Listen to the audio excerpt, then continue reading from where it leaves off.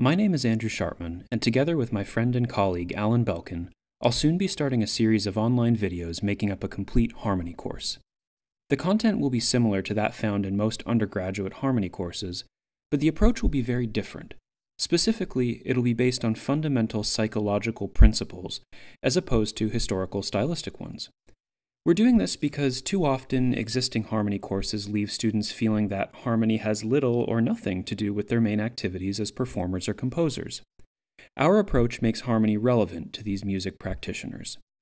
Now, there are some good harmony textbooks out there, but they typically don't connect classical harmony with more recent compositional styles, and they often talk about harmony as though it has little or nothing to do with rhythm, timbre, tempo, and other dimensions of the music, when, in practice, all of these things work together to create musical character. In addition, many of these existing textbooks are prohibitively expensive, so we thought it was time for some free online content, which, in addition to being good for your bank account, allows for many things that paper textbooks don't. The course will appear one lesson at a time on YouTube and on our website, linked here, where you'll find additional study materials to support your learning process. Hi. My name is Alan Belkin, and I'm the other half of the Applied Harmony team. Our new course is called Applied Harmony for a reason. Instead of presenting harmony as only having historical interest, we focus on its relevance to performers, composers, and theorists and musicologists. So what does this mean exactly? Well, for a performer, understanding harmony is all about what needs to be emphasized. Where are the salient events that need to be underlined? A performer needs to understand how the music is structured and what creates its character so as to communicate these things effectively to the audience.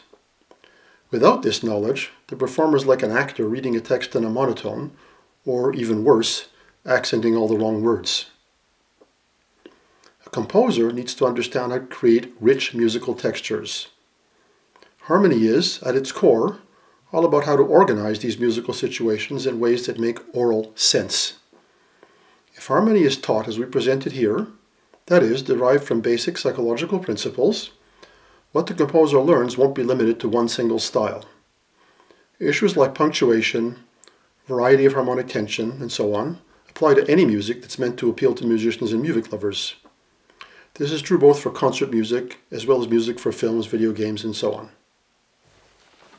For theorists and musicologists, classical harmony provides a golden opportunity to look at music from the common practice period in detail. It can also help them to understand how and why a piece is put together in a certain way. Many aspects of musical form depend on harmonic events, and the fact that the psychological principles referred to here can be transferred outside of the common practice period suggests much fertile ground for new research. So let's be clear now about what our harmony course is not. A good harmony course is not about labeling chords, nor is it about learning an abstract discipline that has little or no relevance to what performers and composers are doing today.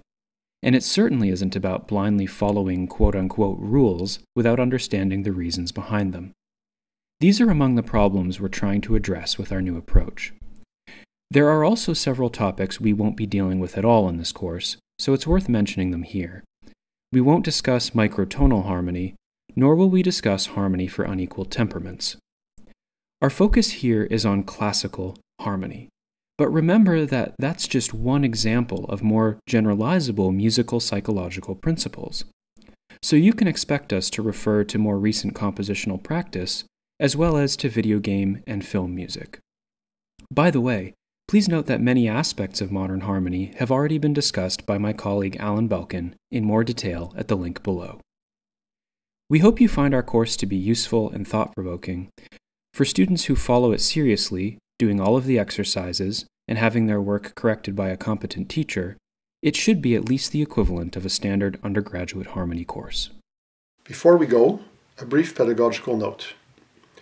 We're trying to provide the best harmony course possible for composers, performers, and music theorists. But harmony is a skill, not just a matter of absorbing some intellectual concepts. That means that quantity counts. Doing one exercise per chapter is nowhere near enough to achieve real skill. Also, you'll need somebody to correct your exercises and to provide musical suggestions. Our suggestions in the upcoming videos should give you many ideas for your own work, but you'll still need a qualified teacher for this kind of feedback. Okay, that's it for now, but we hope to see you back soon enjoying our course on Applied Harmony.